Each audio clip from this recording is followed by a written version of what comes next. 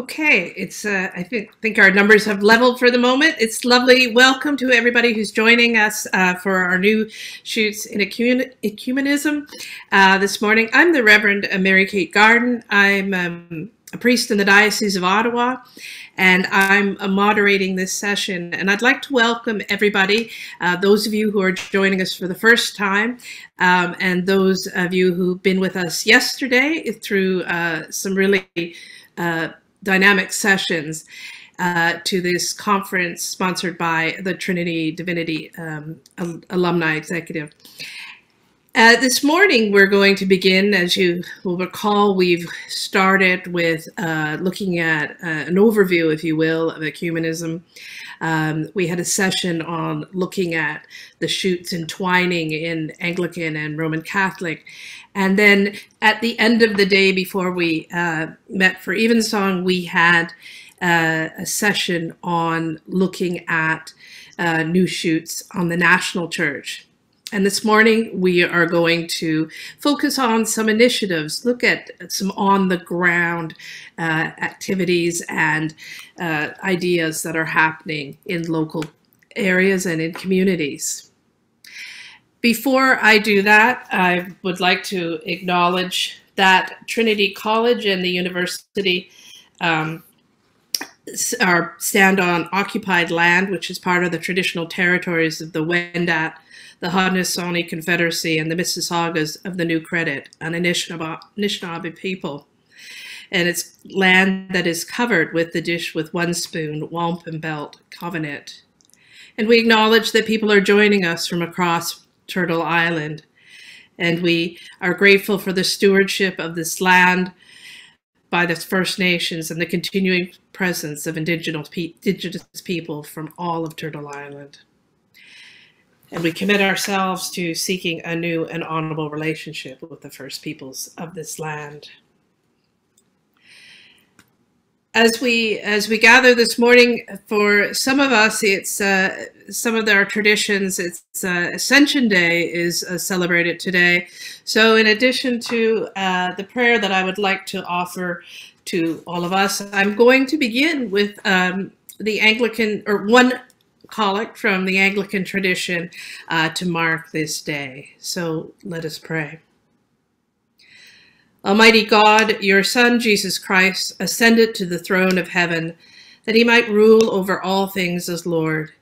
Keep the Church in the unity of the Spirit and in the bond of his peace, and bring the whole of creation to worship at his feet, who is alive and reigns with you in the Holy Spirit, one God, now and forever. Lord God, we pray for your Church that we may grow into either ever greater unity and love. Lord Jesus Christ, you taught your disciples to be one, even as you and your Father are one. You call us in our own day to work for that unity, which is your gift and your will. Send your spirit of concord into the hearts of all Christian people, that we may have the humility to learn the truth that others bring, the wisdom to find words that give voice to a shared and greater vision of God, and the love that refuses to rest until all are reconciled as one family of faith in you. Amen. And before I turn it over to our speaker, we have 4 speakers. We have a really exciting lineup today. We've had exciting lineups for the past 2 days. We'll hear first from Sandra Beardsall is our first speaker, who will give us a little bit of background in local initiatives and local enterprises. And Sandra is an ordained minister in the United Church of Canada. She's originally from Brampton, Ontario, and she served parishes including an Anglican United shared ministry in Newfoundland, Labrador, and rural Ontario. She's recently retired from 24 years as a professor of church history and ecumenics at St. Andrew's College, Saskatoon, where she resides. Leigh Kern, the Reverend Leigh Kern, is the Right Relations Coordinator at the Anglican Diocese of Toronto, which is a sovereign territory of the Michi-Sagig-Nashnabeg. Leigh was ordained to the priesthood in 2016. She served at St. James Cathedral in downtown Toronto for 3 years. In 2019, Leigh was appointed to the Right Relations Coordinator for the Diocese of Toronto and cross-appointed to the Toronto Urban Native Ministry. They work alongside Sandra Campbell, the Indigenous Outreach Coordinator, and the Reverend Evan Smith, who is a United Church minister. Leigh received their undergraduate degree from the University of Toronto and completed a Master's Divinity at Yale Divinity, where they served as chaplain at the Community Soup Kitchen in New Haven, Connecticut. And Leigh represents the Anglican Church of Canada on the Kairos Steering Committee. And Leigh is an artist and a musician. Susan Climo, the Reverend Susan Climo from the Holy Spirit of Peace in Mississauga, graduated from Waterloo Seminary, now Martin Luther University College, in 2019 with a Master of Divinity, and she was ordained into the Eastern Synod of the Evangelical-Lutheran Church. She, before that, spent almost 20 years in a travel industry, including sales and training in sales. A good thing for a parish ministry, ordained ministry. She serves God and neighbor alongside the people of the Holy Spirit of Peace, emerged Anglican and Lutheran parish. And Susan also works in the wider church in both denominations. And her roles include Regional Dean of Mississauga in the York Credit Valley in the Diocese of Toronto and the Chair of Area Council.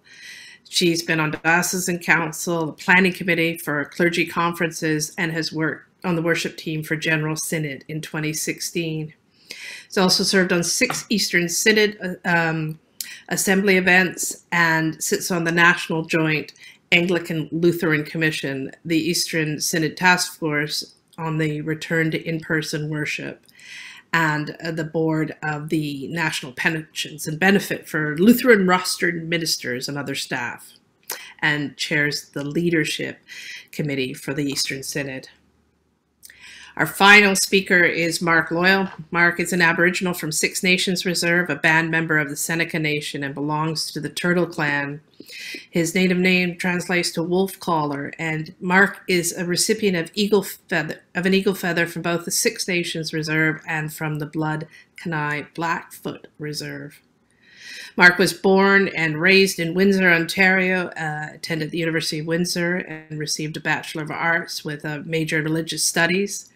He later attended Wycliffe College and graduated with an MDiv in 93 and was ordained deacon that year in the Anglican Church in the Diocese of Huron and priested later that year. Mark served a variety of parishes, first at Six Nations and latterly in the Diocese of Calgary, Keewatin, and Huron, where he is currently serving. Mark has served Anglican parishes, including St. Paul's Anglican Church Blood Kenai Reserve and parishes in the city of Calgary. In 2011, Mark moved east to Ontario, where he served several parishes with a shared ministry with the United Church in the Diocese of Keewatin. Mark is now back in the Diocese of Huron with a stop first in Sandwich, Ontario. He's later moved to Walpole Island, where he is rector of St. John the Baptist Anglican Church, Walpole Island First Nation, and minister to Walpole Island United Church since 2018.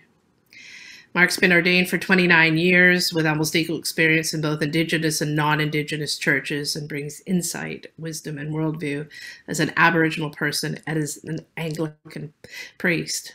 And in his ample spare time, Mark is completing a doctorate of theology and pastoral theology from Andersonville Theological Seminary. And with that, I turn this over and invite Sandra to begin our session, please. Well, thank you, Mary-Cate, and the planning team for inviting me to be part of this this exciting event that you're holding, an exploration of ecumenical ministries. I am sharing my screen. I'm also reading my text because otherwise I'm afraid I will simply forget to forget the timeline altogether. So my shoots in local pastures are not new ones. First, I should just check. You can see my screen okay? Yeah. Good, thanks. Okay. Yes, my shoots in local pastures are not new ones. I served St. Mark's Anglican United Church Shared Ministry in Churchill Falls, Labrador, but that was 30 years ago. However, my passion for ecumenical ministry persisted, and I've gone on to research, visit, write about, and teach about such ministries in seminary, retreat centers, and local parishes. I'm delighted that we are going to be hearing today fresh news of ecumenical shared ministries on this panel. My goal this morning then is to help situate these local expressions in a wider Canadian context. I'll just find the way to forward my slides there. So Canadians have been sharing ministry ecumenically for over a century, but formal ecumenical shared ministries, or ESMs, began in the early 1960s. 4 churches, Anglican, Presbyterian, United, and Lutheran, have collaborated to provide support to these ministries, including a definition that we can all share. An ecumenical shared ministry is people worshiping and serving God in a unified way while still maintaining their denominational identity and connections. And this is an important phrase. Shared ministries are not about abandoning treasured beliefs and practices, but learning to share, mine with you, yours with me, in recognition that Christ is not divided and that the church is one body. So shared ministries share two or more denominations, sharing at least one of building, worship, ministry personnel, program, outreach, and many of them share all those things. They operate within a covenant agreement that they've shaped under the oversight of their denominational judicatories, diocese, presbytery, region, synod. Now, judicatories is our catch-all word to describe those who offer denominational oversight. And for Anglicans, then, that's primarily bishops and diocesan staff. Well, who does this sharing? Here is a list of Canadian denominations and approximately how many ESMs, or ecumenical shared ministries, each participates in. And as you can see, Anglicans head the list. Anglicans are involved in 84% of all ESMs in Canada. Now, this is partly because the first ESMs were mostly Anglican United Church sharing, but then the Waterloo Accord, of course, made Anglicans and Evangelical Lutherans natural partners, and you're going to hear about one of those today. At least one of those today. As you can see, some long-standing ESMs, like the one in Chetwynd in northern BC, comprise more than 2, 3, or even 4, and there's one that has 5 partners. And the Roman Catholic Church, you'll see, does some sharing. Usually it begins and is mostly related to buildings that are shared with other denominations, but then that bleeds over a little bit into ministries. And those other denominations you see in smaller numbers do participate fully in some shared ministries across Canada. And that number of other partners is growing too. Well, why do this thing? An anonymous survey that I conducted of ESM parishes several years ago gives us a picture of the reasons they decide to share. And here are the top 4 with weighted percentages indicating a combined ranking of very important and somewhat important reasons for sharing. Not surprisingly, everyone admitted that practical and financial necessities loomed large in their decision to seek out a partner. Now, lest that seem crass or not pious enough, a retired shared ministry minister once said in an interview, "There is something in the gospel, isn't there, about being poor and blessed? I think it is neat that we did, in fact, need each other," he said. "Maybe we are rich because we needed each other." And then look at the other top important reasons. A unified witness, being together. sharing programs. So scarcity or perceived scarcity may have created the conditions for the sharing, but as you can see, the fruits are abundant beyond that. Well, as I mentioned in that first slide, developing a shared ministry covenant takes time and commitment, but fortunately, shared ministries don't have to start from scratch, even though each one does have, as you'll hear, unique challenges and opportunities. So the ESM handbook, with the link that you'll find in the chat to it, offers step-by-step processes. If you want some further encouragement, Sharing Ministry Ecumenically from the Anglican United Church Dialogue is a fine resource, as is that whole 2017 to 2020 dialogue report. I think you'd find it really helpful for thinking about shared ministry. And if you do want a more in-depth exploration, two American friends and I published a book called Daring to Share, which looks like a cookbook, but that's what the publishers chose when they thought about sharing for the cover. It's available on Amazon in ebook or in paperback, and it's about shared ministries in the United States and in Canada, with stories, with how-to guidelines, and with some theological reflection on what the sharing really means theologically for us. Well, of course, like all ministries, ESMs face challenges, and those that might be unique to shared ministries can include uneven support. Some bishops and other judicatories are highly supportive and work well with their denominational counterparts. But some others build denominational walls that maintain a suspicion of other churches. Often it is based on misunderstanding and caricature. Sometimes it's based on real challenges which the judicatory is unable or maybe unwilling to face. The lack of full recognition of ordered ministries across the denominations is always a struggle. Now, full communion is a grace, and that is what allows Anglicans and Lutherans to move much more smoothly across that challenge than do other partners in shared ministry. Our geographical boundaries, as you probably know, just don't line up neatly. The United Church recently restructured, and I encouraged them to create their new structures along the lines of the Anglican diocese across the country, but they didn't. So logical ESM partners sometimes live in different jurisdictions with different judicatories to report to, and that can be a challenge. Overwork. Everyone is really, really busy. Sometimes working out the issues around an ESM just seems like one bridge too far.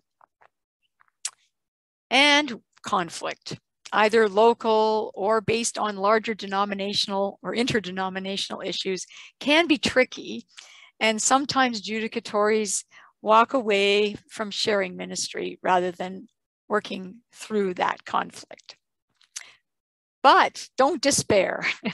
There are ways that ESM practitioners keep the shoots green and fresh. They cultivate a climate of open and mutual respect. They think of shared ministry not as something that has to have everything tied up neatly, but as something we are trying out, experimenting at being faithful Christians in community together, recognizing that there may be bumps along that way, just as you learn from experimentation what works and what does not work. They use the ties they already have in the community to strengthen their partnership, because many shared ministries, people share everything except church together in their community, and this is their opportunity to use those ties that already bind them. And remind ourselves that we are sharing our gifts. We're not competing to overtake one another. As one minister in shared ministry described it, I am most anxious to have added to my life the richness of your ways. Thank you, and I look forward to hearing the stories of others and to our conversation. So I'll stop sharing and over to Mary-Cate. Thank you, Sandra. We're going to turn to Leigh Kern, who will talk about some of her work, some of their work with the, I believe with the shared ministries in Toronto, the Native Shared Ministries. So Leigh, please. Thank you so much, and thank you, Sandra, for that wonderful presentation. It's great to be with you all here today. I work at Toronto Urban Native Ministry, where I'm cross-appointed as the Right Relations Coordinator. And TUNM was born in the mid-90s out of the experiences of residential school survivors living in the heart of the city and finding themselves not welcome in regular churches. And by regular, I mean often white-dominated worship spaces. So TUNM was really this grassroots movement of people who identified as Indigenous and Christian, living in the core of the city, and seeking to build a flourishing ministry that met their needs and responded to the needs of the Indigenous community across the GTA. So this ministry was led by Grafton Anton of the United Church, and then also Reverend Andrew Wesley of the Anglican Church. And so the United Church and Anglican Church really have continued to uphold TUNM, Toronto Urban Native Ministry, which is not exclusively Indigenous led. It's a predominantly white board. And so seeking to move towards Indigenous leadership in fullness is always a challenge with working in church spaces. Of really disrupting the power and, who makes the decisions. So this is something that TUNM, is always working on. But really it's a diverse ministry of Indigenous peoples, settlers, of newcomers, of diasporic communities, coming together to seek healing and justice on the land. And we recognize, of course, that this is Indigenous land. Toronto Urban Native Ministry also has had participation from the Mennonites and the Roman Catholics over the years, but financial support for the ministry has always been a huge challenge.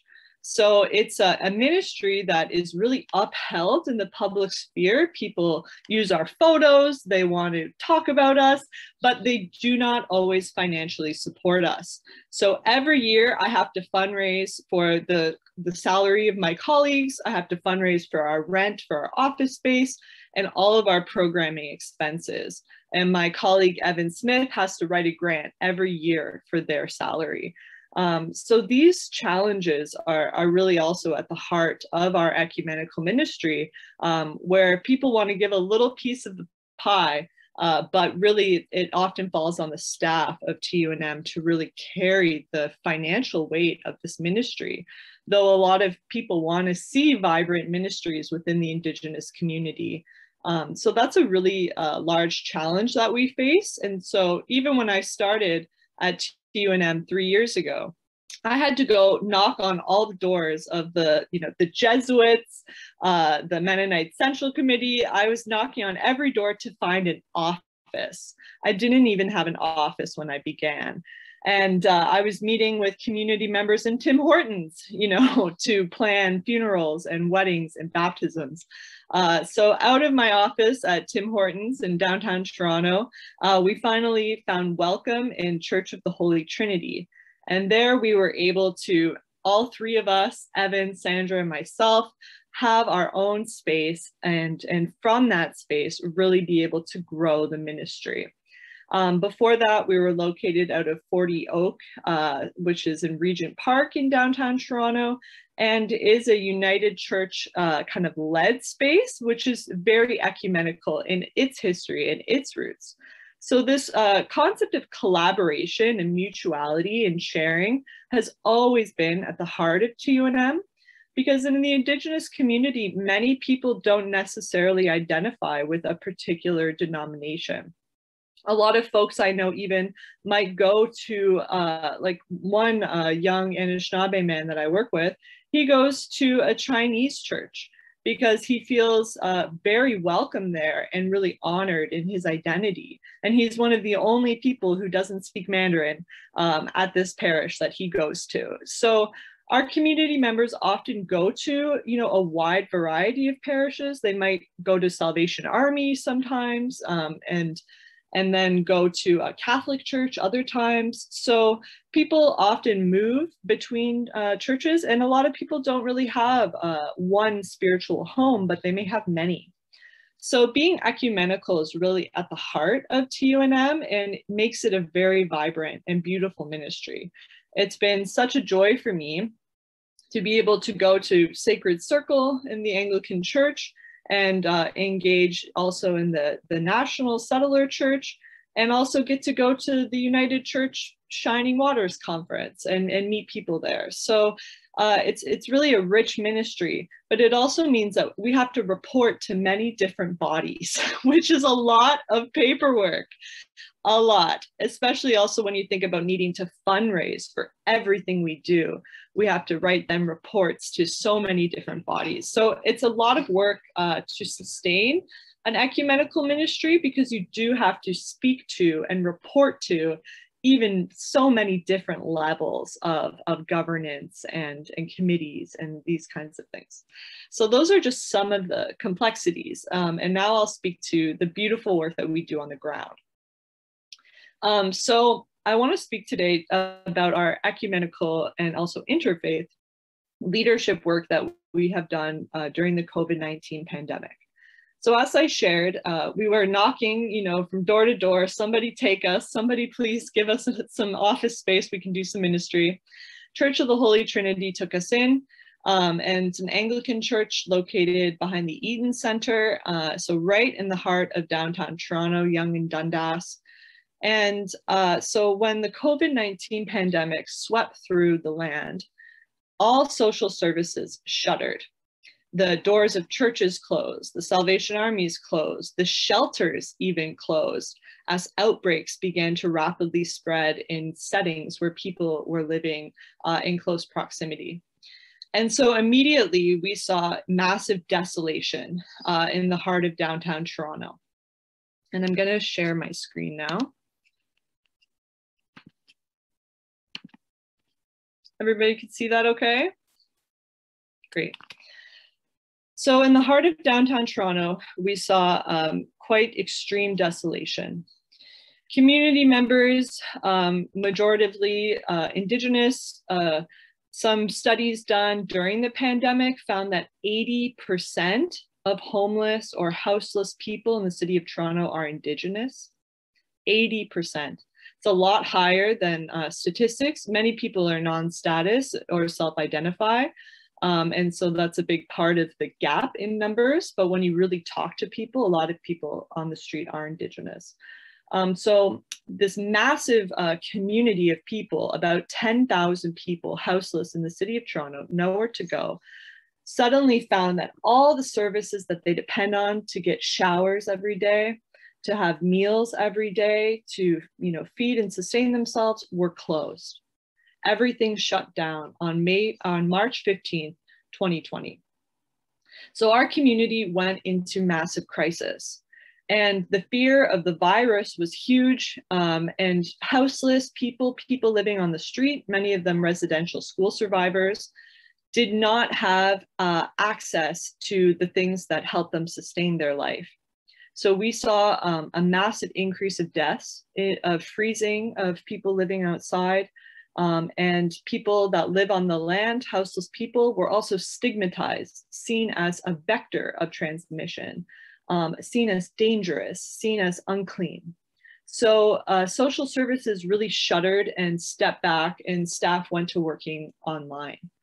However, at Church of the Holy Trinity and Toronto Urban Native Ministry, we went into emergency response mode. Some of our friends had worked in HIV for decades, and so knew about working through a pandemic. I myself have an immune disorder, so before the pandemic, I would always wear a mask when I fly, because I had been hospitalized a couple times after flying and getting a severe illness. So I had a box of 50 masks. So in that first week of the pandemic, we were able to use that box of masks to stretch us so that we could work safely. And this was before, they were even suggesting the wearing of masks. But our experience in public health, my own lived experience with an immune disorder, helped shape our ministry so that we could really be on the ground and stay with our community.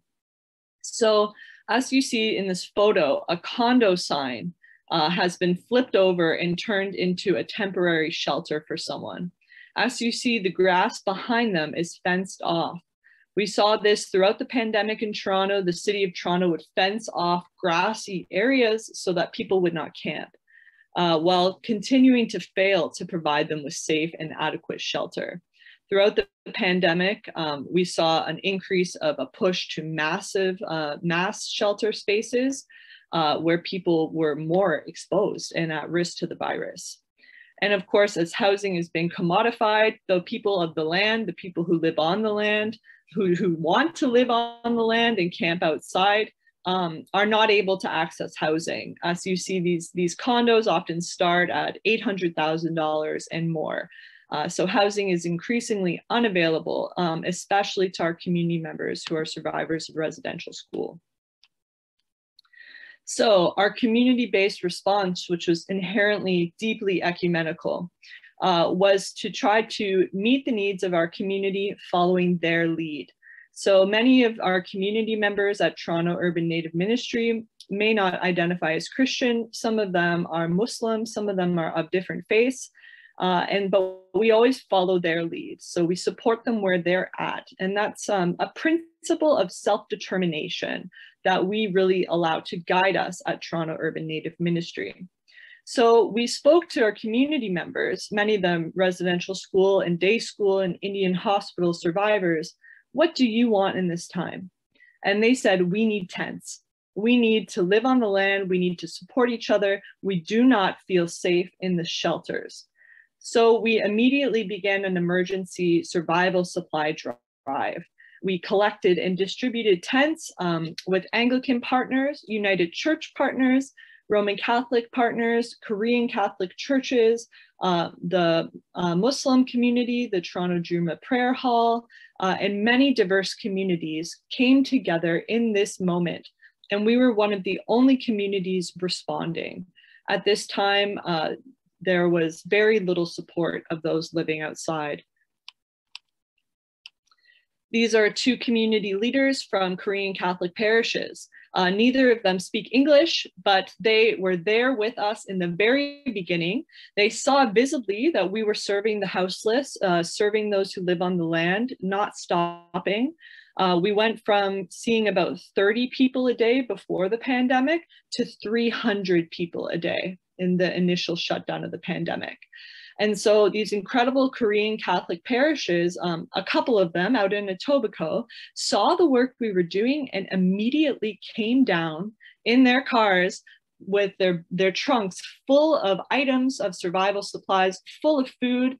And despite the language barriers between us and the cultural barriers, we worked together to respond and meet the needs of 300 people 6 days a week.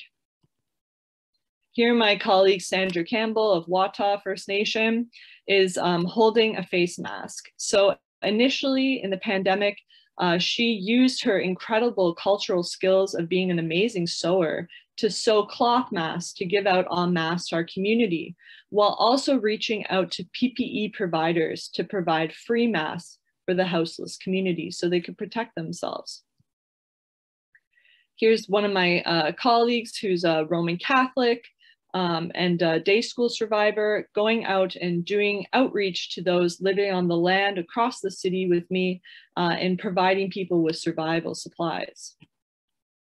Here's one of our community leaders who is not a Christian, but works with us very deeply to provide. He himself lives on the land, and that's his preferred way of living. And so he worked with us to get access to buffalo meat in the form of tonka bars so that we could go out and give community members foods that reminded them of their homelands. And here you see the encampment around our offices at Trinity Square. The police would come and raid this place every day, trying to arrest people on faulty warrants. But we would stand with our community through those experiences and then also try to get them legal support. There was a profound criminalization of people living on the land, and also a lack of other options for them. And so this is what my grandmother called our homeless village through the pandemic, where really people were able to provide water to each other, hygiene supplies, PPE, and the things that we needed, such as food, just to survive day to day. We also went into pandemic response. And so here you see my colleague, Sandra Campbell. This is in May of 2020, doing the very first COVID-19 testing clinic on the land with the people in Trinity Square. So where the encampment was, we held vaccine and testing clinics so that people could have access to medical care. Because a big part of TUNM was recognizing that the churches, of course, have caused such profound harm to Indigenous communities that people often don't find their home in an institution. So accessing healthcare at a hospital can be a very triggering experience for survivors of Indian hospitals, where many were tortured for years and detained as children. So providing healthcare on the land and with the people with an ecumenical and interfaith and intercultural perspective has been incredibly profound for our communities. And here you see Reverend Evan Smith and Sandra Campbell, Jess Swantz, and myself at our first vaccination clinics in the community. And of course, you see the tents here lined up against the church, this photos from the first days of the pandemic. Here is Lois Kunkel of United Church, Trinity St. Paul's, who worked to provide us also with food all throughout the pandemic, working with us collaboratively. And her daughter, Tara Curry, who is our head chef at what we began to call, because feeding 300 people a day is very challenging, so we needed to start something called Unity Kitchen, which was the name of all these different groups coming together to feed our communities. And so Tara Curry is our head chef. And here's some community members enjoying the beautiful sunshine and of living outside on the land. And we're very proud to say that all throughout the pandemic, we had zero transmission of COVID to our communities. And I'll just wrap up, but here is more of our friends from the Korean Catholic Church bringing food down to the community. Grace Church Markham supplying us with warm clothing and shoes for community members. And more community doing outreach for us. And there's me hauling a bunch of soup from Trinity St. Paul's across the city. So together we were able to meet the needs of our community, to center them, to center self-determination, and work to live out the works of mercy as the body of Christ in such a difficult time. And thank you. Thank you, Leigh, for telling us about the work of the Toronto Urban Native Ministry. We'll move to Susan, please. Oh. Thank you very much, Mary-Cate and Sandra and Leigh. Tough acts to follow, but I will attempt to share a bit of my story, my adventure in ecumenism, if you will, which began back in 2011. I had been ordained a couple of years and was serving a Lutheran parish situated in Square One Shopping Center in Mississauga. We were right in the mall. And very suddenly and abruptly, after almost more than 35 years of service there, we were advised that our lease was being terminated because they were going to be enlarging and enhancing the food court. So as a result of that, basically our desire to move forward in terms of ecumenism was born out of a very urgent practical need, speaking to Sandra's explanation of the various reasons that motivated groups to become involved ecumenically. We needed somewhere to worship. And after searching for another space of our own, it became apparent that we were not going to be able to afford a space separately. And then because of the Waterloo relationship, the Waterloo Declaration in 2001 brought the Anglican and Lutheran, evangelical Lutheran denominations into full communion in Canada, the logical place to start was to look at our Anglican neighbors to see if we might share space with them. And so we found ourselves initially simply as tenants at Holy Spirit, Church of the Holy Spirit Anglican, which was about 5 kilometers down the road from our Square One location. So initially it was just a very pragmatic relationship, but the priest at the time, Judith Altry, and I were incredibly simpatico from the moment we met. And we saw that there was so much more that could come of this than a mere transactional kind of relationship. And it was born out of mutual need, to be honest. We needed space. Holy Spirit had a revenue crunch. So much so that unfortunately, not long after we arrived, Judith had to leave because the parish couldn't afford to keep paying her. So I was asked by the bishop at the time, Philip Poole, if I would be willing to step in as interim priest in charge. And so that I sort of, with great trepidation, took on that role. And for a period, we still remained as 2 parallel congregations or parishes that shared a minister.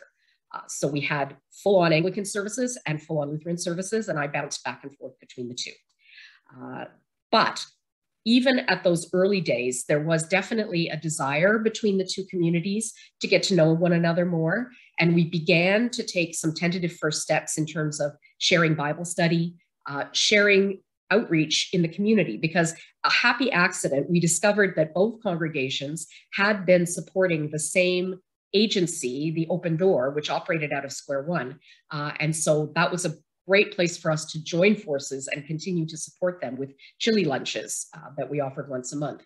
And that gave the people of both communities an opportunity to spend some time with one another, get to know each other a little bit better. And slowly but surely, those relationships formed. Relationships that I feel are really essential in successful ecumenical ministry. The people have to care for each other. And I think much can come from that initial spark of a relationship for me. So after a little bit of time just living parallel lives in the same space and sharing a bit of ministry, we then found that in the summer months, we had permission from the bishop, our Anglican bishop. Lutherans are a little bit more relaxed about all this stuff, I gotta say.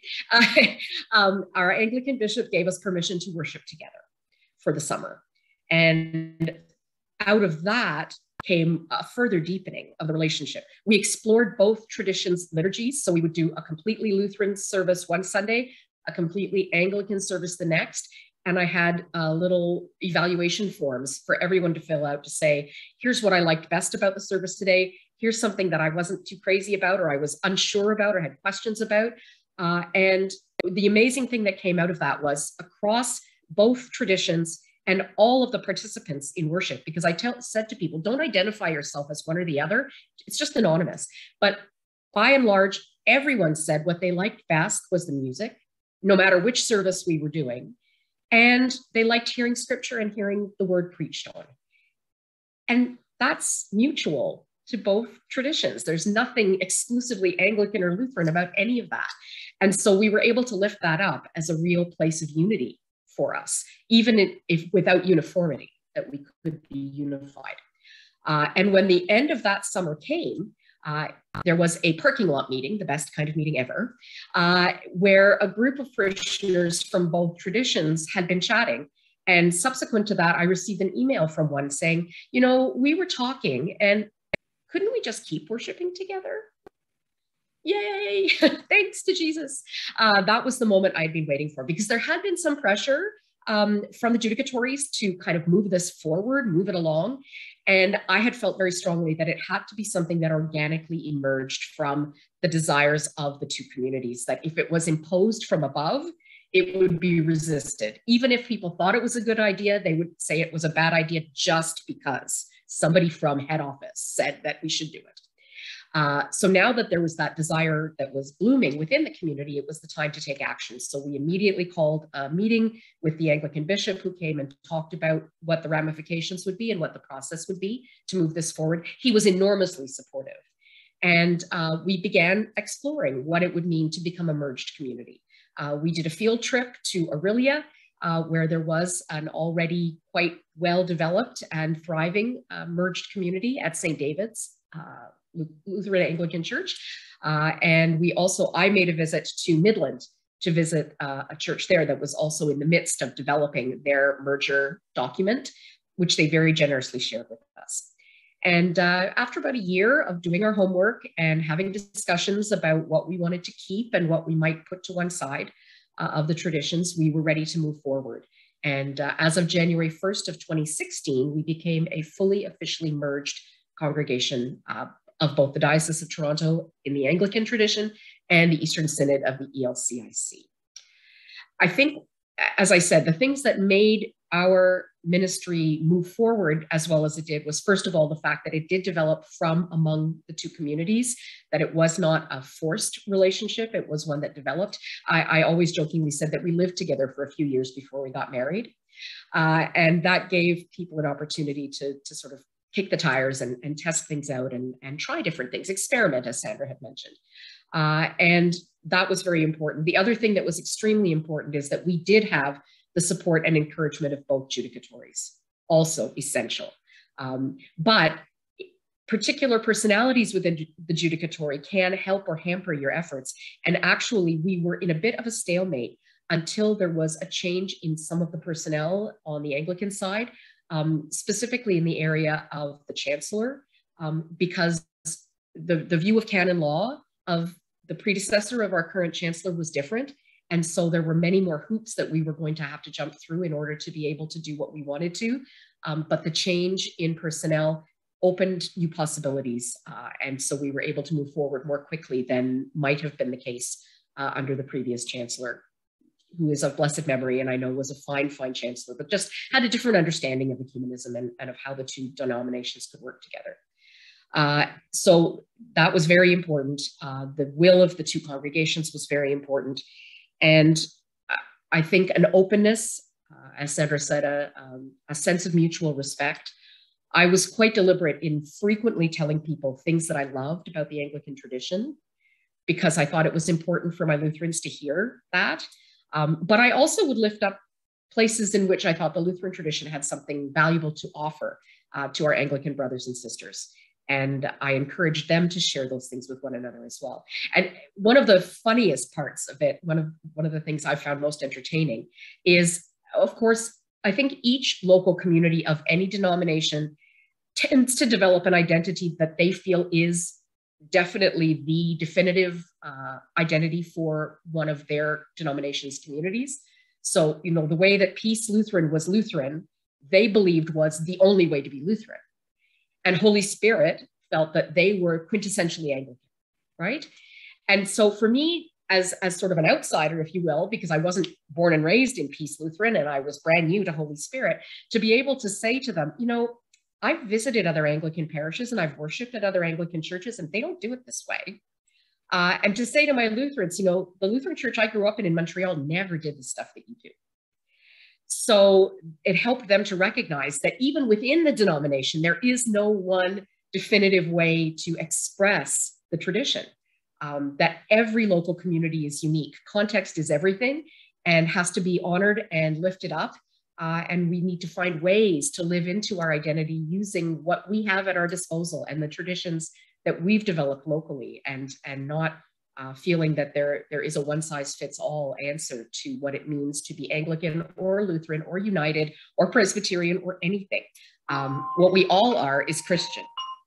And that has been, I think, one of the things that has continued to motivate my folks is desiring to embody Christ's prayer that we would be one. So they didn't start out with that as their intention, but they've grown into a real sense of being able to witness in the larger community to the fact that being Christian is the most important thing and all the denominational stuff comes after.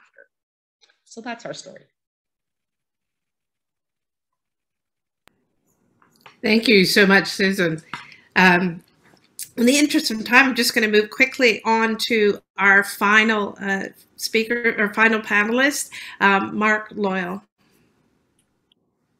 Thank you, Mary-Cate. Thank you for inviting me here. It's a real honor to be here and to speak about my little corner of the earth. Actually, it's not my corner of the earth; it's God's corner of the earth. And to be part of this, I don't have a better word. Illustrious panel. Thank you, Leigh and Susan, Sandra. I'm taking something away from each of you that furthers my understanding of ecumenism and the work that you do, Leigh and Susan, your amalgamation, or the Lutheran and the Anglican, and Sandra, you just outlined the whole what ecumenical ministry is. So it's kind of, from my experience, I'm thinking, oh yeah, we do checklists. So that was really positive. So thank you, the three of you, for helping me deepen my understanding. I really do mean that and appreciate that. And Mary-Cate, thank you for asking me to be here today. I'm going to try to keep within my time frame. So when I say that, I never do, so don't worry about it. But anyway, as you know, I'm Mark Loyal. I've been ordained 29 years, and I've had a lot of different ministries. I've been in the Diocese of Huron, where I am now, the Diocese of Calgary, the Diocese of Keewatin, which dissolved, and before I left, it was the Diocese of Rupert's Land.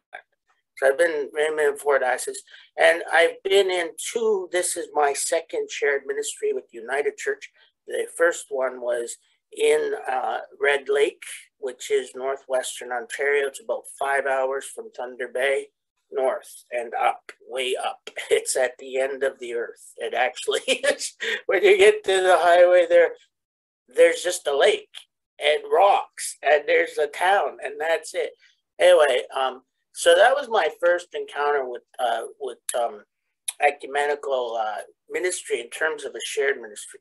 I won't spend time on that one, because I think what I was wanted or asked to focus on is where I am now, and that it is Indigenous shared ministry. The thing that they really share is me. And I'll explain this as I go on, but I'm 50%, half at St. John's, the Anglican Church, St. John the Baptist, the Anglican Church, and Walpole Island United Church. But before I get to that, I'm just going to give you some brief details about Walpole Island. People might not know where the heck that is. Walpole Island is an island in the First Nations Reserve in southwestern Ontario. It's between the border of Ontario and Michigan in Michigan, United States. It's located at the mouth of St. Clair River on Lake St. Clair, and about 121 kilometers by road from Windsor, Ontario, and 124 kilometers from Detroit, Michigan. It actually is an island. The way you come onto the island is a bridge. It's the only access on and off the island. There's no other way, and it's surrounded by water, Lake St. Clair, and St. Clair River. And the name, Bikajakwang, I said that wrong, and I'm sorry, I apologize. I don't like to butcher people's languages. It's not my language, but I don't really know my mother tongue. I don't know that, but it means where the waters divide in Ojibwe. So the population of Walpole Island, or the nations that exist there, are the Potawatomi, the Chippewa, and the Ottawa, the Ojibwe. The language, their traditional language, was Ojibwe, and it was settled in the early 1700s.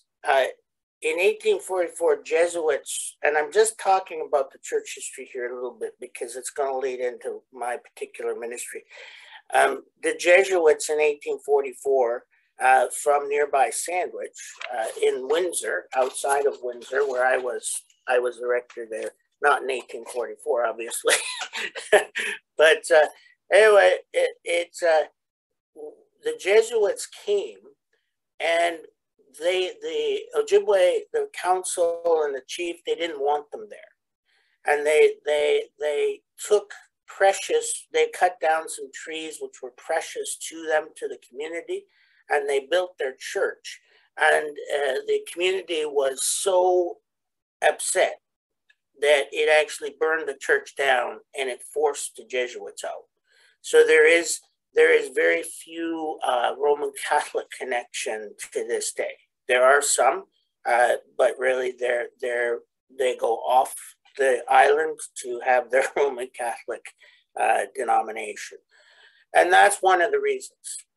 So there are two settlements on the island. One is a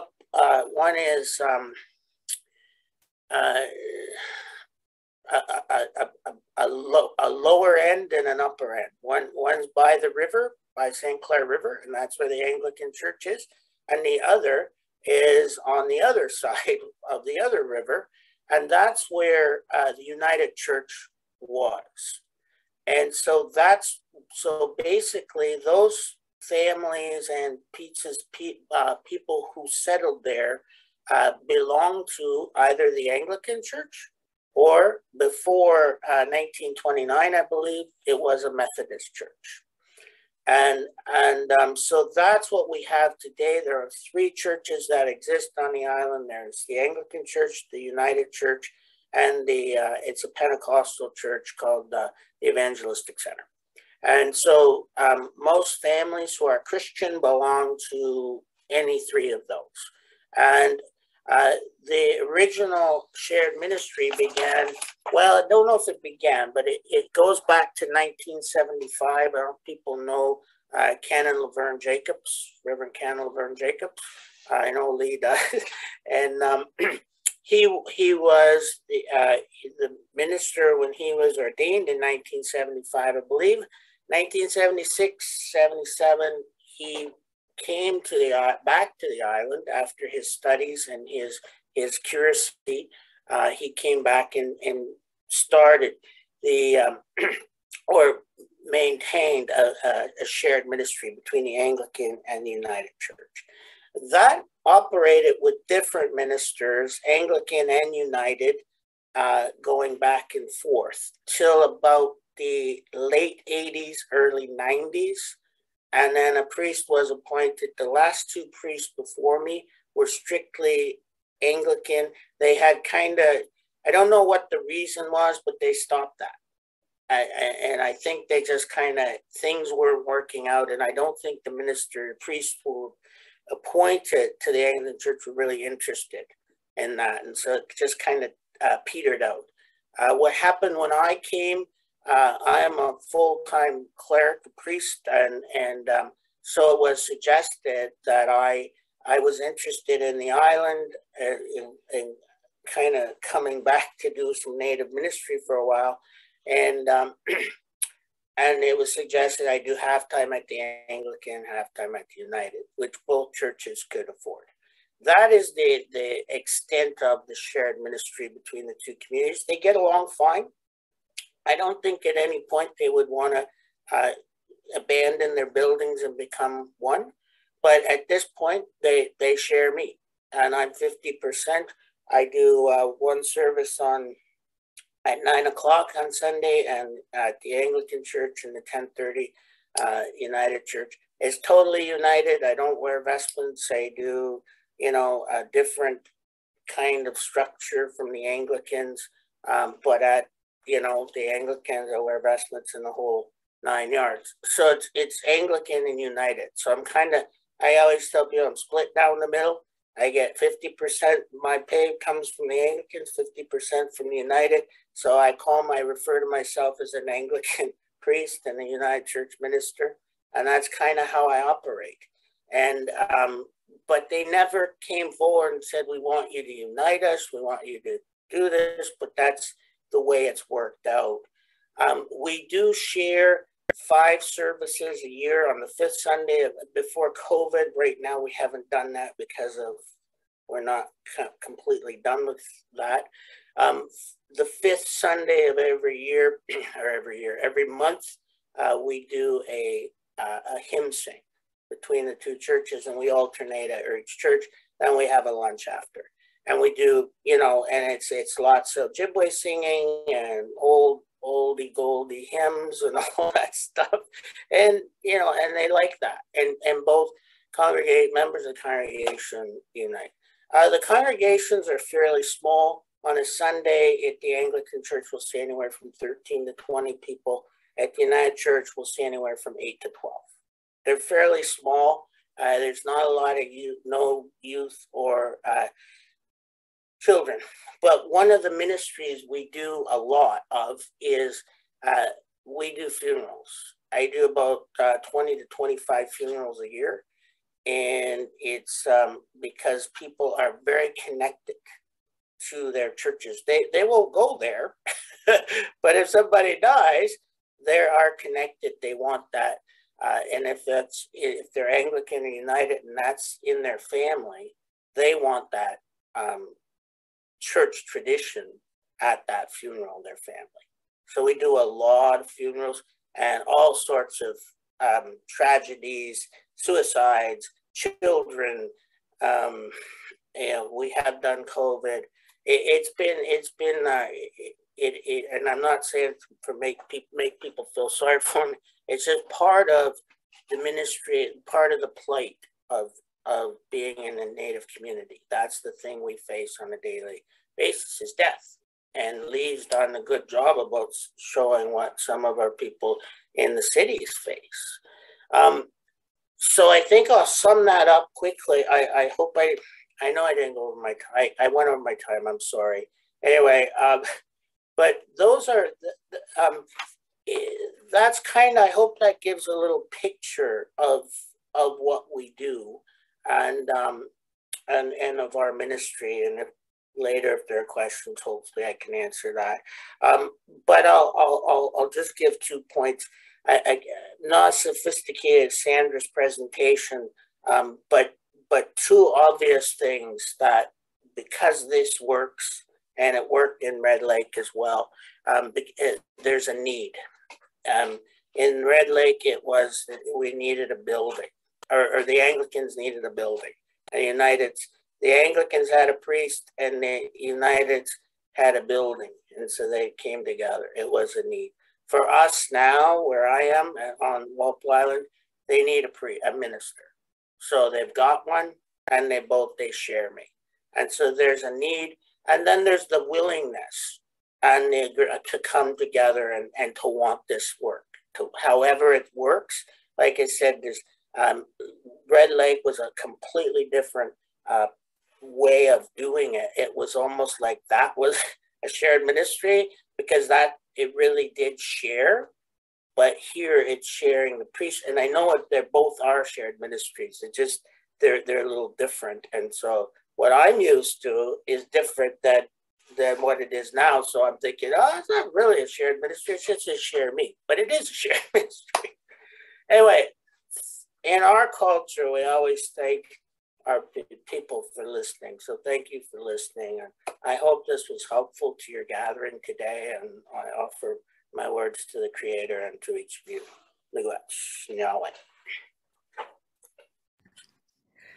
Wow.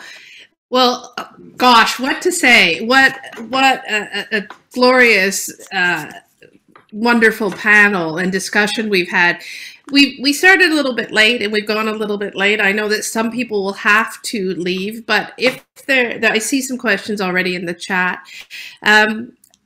You know, I was mindful that yesterday Archbishop John Bowen said ecumenical friendship changes the landscape and walking ecumenically is a grace. And have we not seen this over and over again in these wonderful, wonderful discussions?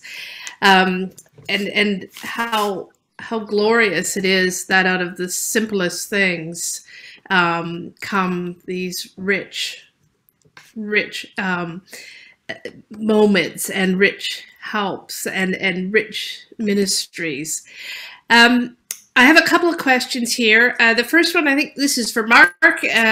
Allison asked, does Walpole Island use any Indigenous ceremony in either worshiping community?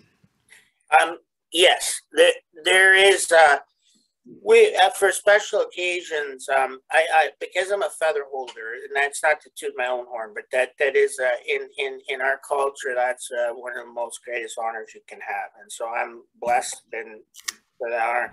Because of that, I do, and because the community, the church community, particularly the Anglican Church, has allowed me to do the smudging ceremony, to lead that, as well as the four directions ceremony. So that's a ceremony where it's in four directions. You pray for the people and you honor the four directions and what they represent, using and burning the four main medicines of the Ojibwe people, and you do that. So we do that, but only on special occasions. Like Advent, I'll do the four directions. When I was first there as an induction, we would, I did the smudging. We did smudging at the door, but it was outside. So we still have to watch, because the big thing is some of the people in the church, some of our parishioners would be offended by that. So you don't want to offend, and you don't kind of bring it in full barrel. But for the four directions that's in the ceremony in the church, they're okay with it. Everybody seems to be okay with it. So, I hope that answers your question, Allison. Another question, I think this is for everybody, from Paige, and it says, what did you need to learn about yourself in order to undertake shared ministry? Well, it's probably a session in and of itself. It's a great question.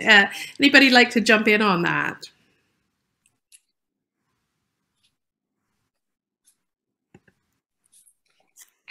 I guess for me, it was a matter of really being tuned into the fact that I'm a cradle Lutheran. I mean, both my parents are Lutheran from Northern Europe. I tell people I was genetically predisposed to Lutheranism. I had no choice. Also grew up 2 doors up from the church. So, I mean, everything was pointing me towards very strongly identifying with my tradition. And I had to learn to hold that lightly.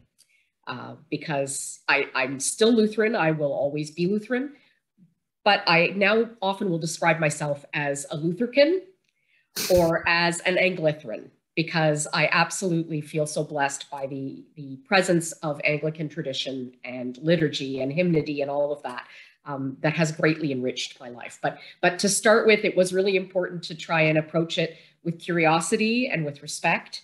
And to be able to hold my tradition lightly and not have that sense of, well, we do it right. So, you know, yeah, it's interesting to hear what you do, but Lutherans have it right. Had to let go of that.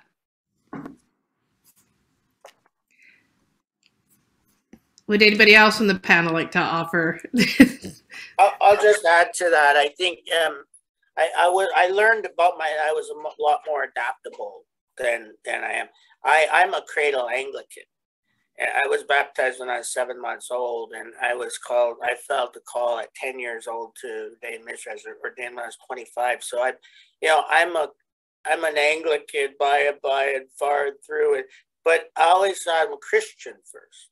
And that allowed me to just be kind of like what you said, Susan, about, it wasn't Lutheran, they're just wanting to be Christian.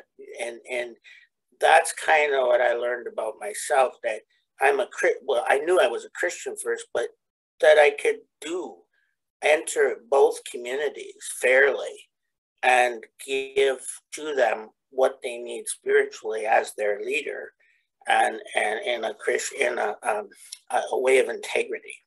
Anyway, thank you. And I'll add to that. I really think for myself, being a young person from Southern Ontario, like I was able to experience so many different cultures growing up, and have family that are Muslim. And so I've really, and then of course, getting to go to a traditional ceremony, and my dad's an Anglican priest. So I really naturally in my life got to experience so much different culture and religion. And so interfaith work, intercultural work is so important to me. And it really, to me, is like about like, you know, how do we de-center whiteness in the church? And it really is through our relationships. And like I shared in the presentation, like working with people who don't speak English, but coming together. You know, so at Unity Kitchen, we have pictures. So we serve food every day, and then we serve survival supplies, but we use pictures so people can point to what they need. You know, and all these things were just learnings through being with people that are different. I only speak English, like monolingual, you know? And so, you know, trying to challenge my own experiences of privilege, trying to engage people that are different from myself, and working together is always, you know, a humbling experience and a stretching experience. But it's such a gift. So that's something that I would share, that I continue to be challenged and to keep learning. I guess I would echo everything I've heard from folks, that like I was really strongly grounded in my United Church tradition as well, and I still am, but there was something that I always felt I didn't have enough of, and there's this kind of you know, wedding at Cana experience of finding out there's all this other wonderful wine out there, and learning to just, and I heard the word curiosity amongst you, but you know, be curious about others and believe. As deeply as I believe that, you know, I've come to faith in this particular way, that others have a gift to share that is so important. And it doesn't mean you don't stumble and screw up, and sometimes, you know, lose patience with your own denomination and the others. But I guess the good question's a good one from Paige, because I think it really does require, you know, a heart and a mindset, not just a set of tools. So I think, appreciate the question and all the good responses I've heard.